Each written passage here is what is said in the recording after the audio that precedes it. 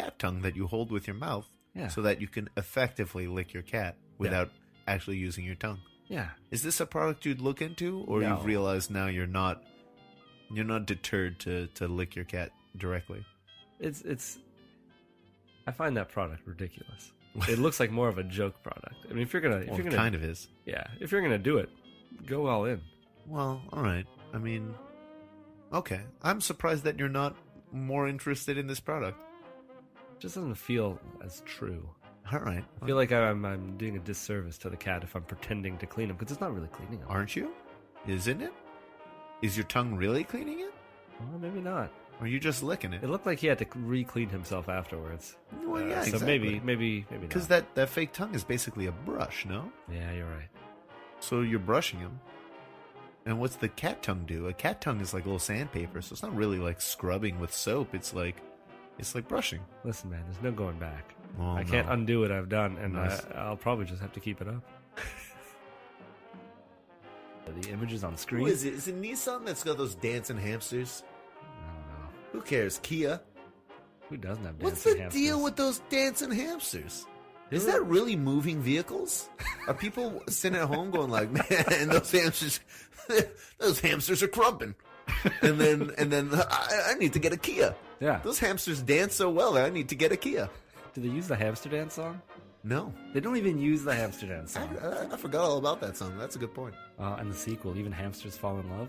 What? Did you not hear the sequel? It was like a No. year later. It's like everyone was blown away by the hamster song. I think on Mix 96, it won the, what was that thing they used to do? It Mix was- It or Nix It or Yeah, something? Mix It or Nix It. It was like a 2-week running champion, Yeah. Mix It or Nix It, to the point that the host of the DJ was like, guys, we gotta get rid of this hamster song. It keeps winning. I don't understand why you all like the hamster song, but you're all voting for it.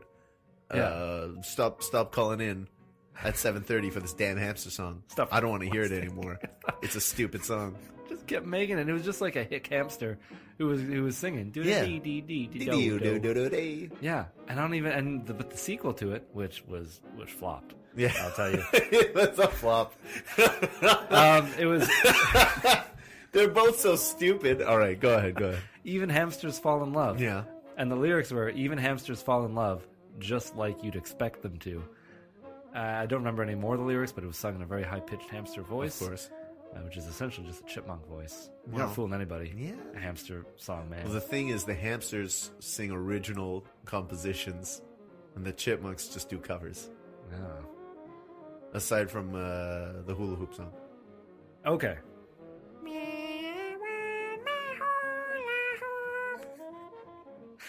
Oh, that's the one where Dave's really aggressive towards Alvin. in the Dave is, song, yeah. It's like because we're doing this song and like he's not cooperating. Dave is like their adopted father / producer.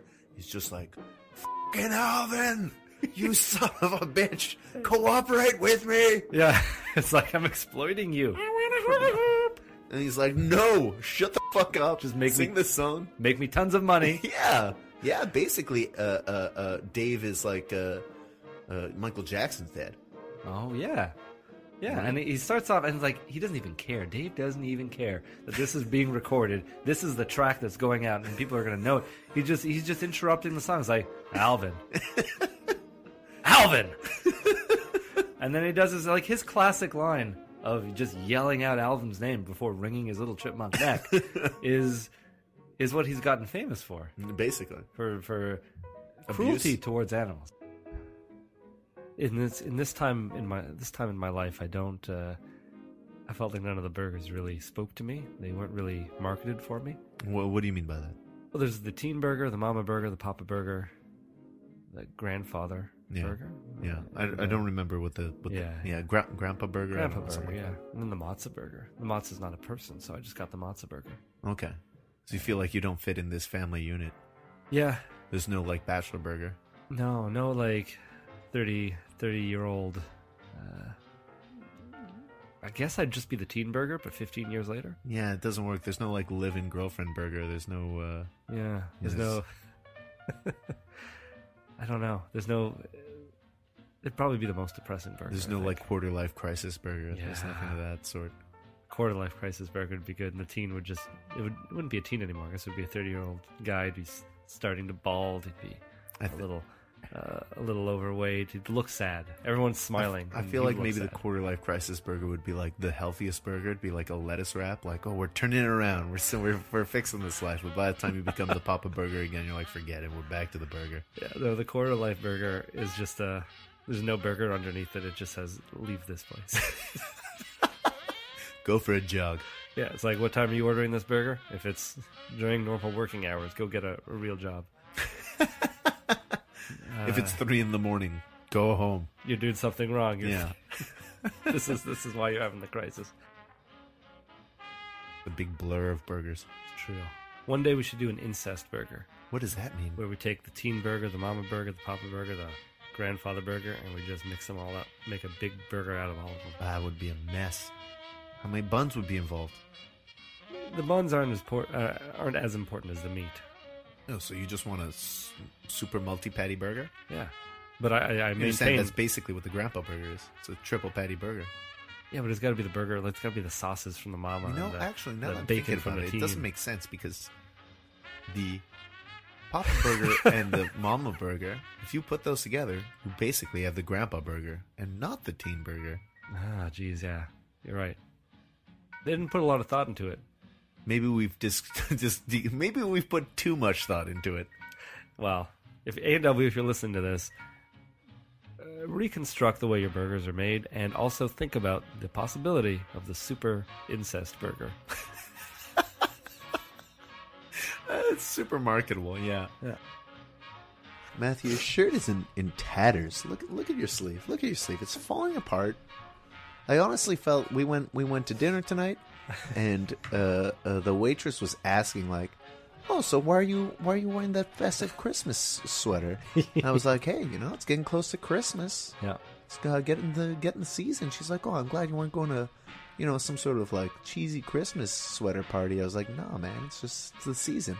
And Matthew's sitting across from me, this nice restaurant. I'm drinking wine. Your shirt's in damn tatters. But she did ask me at one point, "Why is your shirt in tatters?" I was like, "I'm just poor." No, she didn't ask. He's taking me out to dinner as his like a Christmas gift to charity. I was like, well, I'll have an appetizer and dessert and a couple of drinks. He can have a burger. It's true. She kept bringing me, like, you would order the appetizer, and she'd bring me an extra plate and be like, just in case he wants to share. Yeah. And I'm like, oh, thank you. And then she brings you the key lime pie after, and she brings me an extra fork. Yeah. And again, looks at me and kind of winks, like, just in case he wants to share. I didn't, you know what? In retrospect, she was being very charming and what have you. Yeah.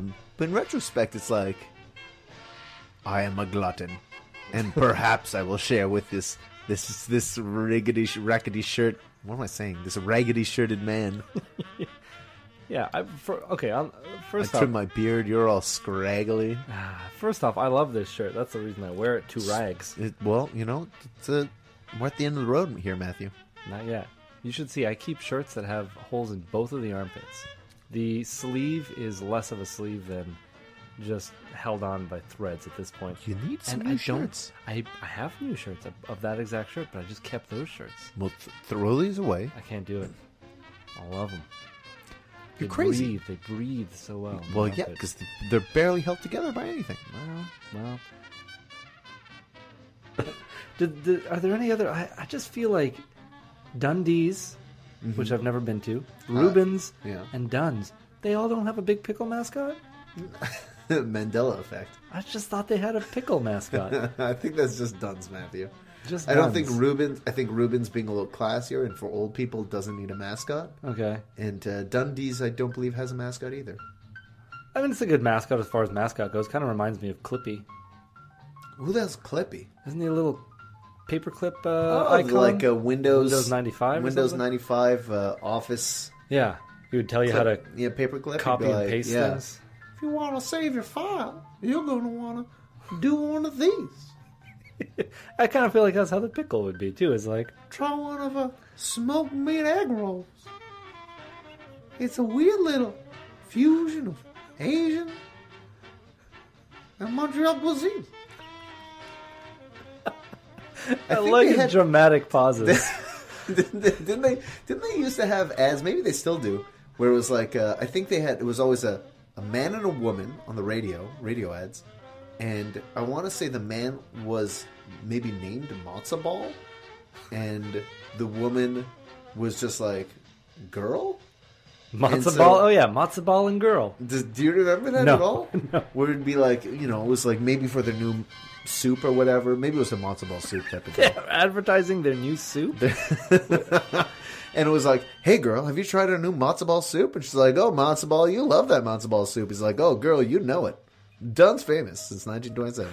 Wow. That's an ad right there. Right away. there, huh? 7 seconds. Boom, in and out. Yeah, hey, girl. That's how you do it. Hey, girl. Hey, matzo ball. You into that matzo ball soup? Stop talking about that matzo ball soup. Matzo ball, man. Yeah, now, I only found out a couple years ago that I think someone was asking, like, oh, when's the first day of spring in, like, January? And I was like, well, we don't know yet. I said, what do you mean, Sebastian? Well, we're only going to find out on Groundhog's Day. And they were flabbergasted at how a grown man had no idea that the first day of spring is set. It's on calendars. I just thought for all my life that calendars would have not marked the first day of spring because you don't know if it's 4 or 6 days, 4 or 6 weeks away until Groundhog Day happens. That's such a wide margin. It's only 2 weeks difference. That's true. I always thought it was 4 to 6 weeks would differ from the regular date. Oh boy, yeah, that is a wide margin. It's like, yeah, well, it could be a month and a half later. It's 4 weeks away, or it's 6 weeks away if he sees his shadow. Oh, and then I also thought, well, they're different groundhogs, so there's regional differences. I guess you gotta set your calendar according to your regional groundhog.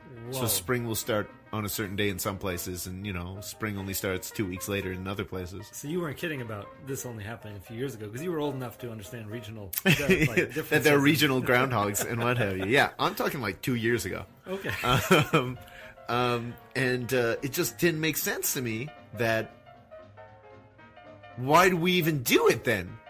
What's the point if the calendar's already set? We already know when spring starts. Yeah. So what are we even doing here? What are we learning from the groundhog? Have you done this? Have you gone to a Groundhog's Day and then yelled at everybody and called them all out? Hey, everybody! What are we even doing here? We know when spring starts. Till the 21st. Yeah, pull a calendar out and just look at this. They've been lying to you, trying to sell more groundhogs. Big Groundhog has been lying to us all this time. Oh, it's so like them. How many groundhogs have you bought in the course of your life because of the lies? Because of the lies, and I'm setting up lights all over, just trying to set up so it's no shadows, just really like top lighting it or whatever. Just set it up with a bunch of blind groundhogs that you have to care for now. Every February 2nd, I'm shaking the cage, going like, "Oh no, he's dead again." You can't just put them away for a year and expect them to be, full of pep. Pep, full of pep.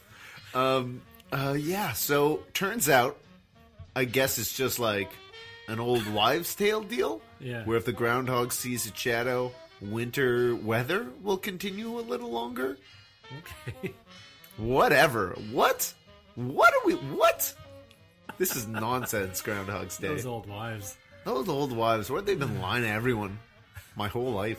Just sitting at home, waiting for their husbands to get. It's like, man, he's going to ask me how my day was. I got to come up with something. It's like, get this.